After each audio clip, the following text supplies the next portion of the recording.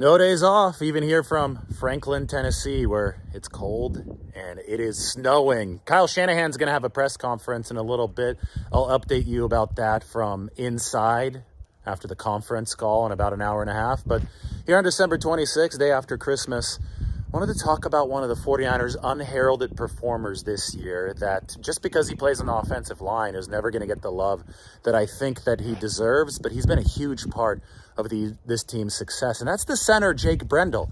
Remember over the offseason, there was talk that Alex Mack might retire, and people were freaking out, especially when Alex Mack did retire, that the 49ers weren't doing enough at the center position, and everybody said, draft this guy, sign a free agent, do this. J.C. Treader, even though he may not want to play anymore, make sure he comes on board. And, you know, Shanahan and Lynch were taking a lot of heat for not addressing the center position via free agency or the draft in the offseason. Well, they listened to their position coaches, to Chris Foerster especially, about Jake Brendel, who had already been on this team as a reserve center, had an excellent training camp in 2021 when Mack was the starter. And the 49ers Brain Trust listened to their assistant coaches who said, this guy, Jake Brendel, can get the job done.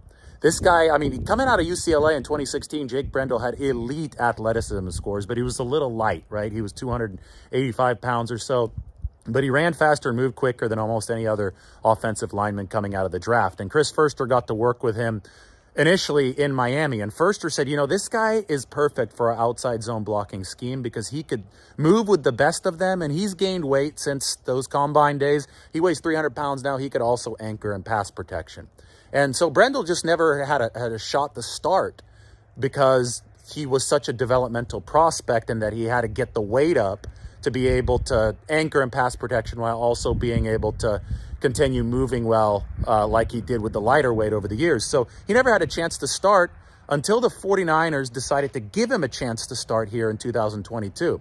And over the course of this whole season, Jake Brendel ranks number 4 amongst qualifying centers in pass blocking efficiency. That's the amount of sacks and pressures and everything that he's given up. And he ranks number 17 in run block grade. But he's improved in run block grade to the point where when Christian McCaffrey took over in week 8, right, for the 49ers, since then, Jake Brendel ranks number 8 in PFF's run block grade. So in essence, the 49ers have the number 4 pass blocking center and the number 8 run blocking center.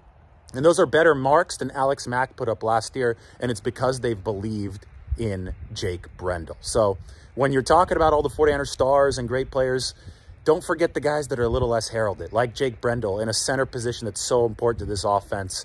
You know, calling out run.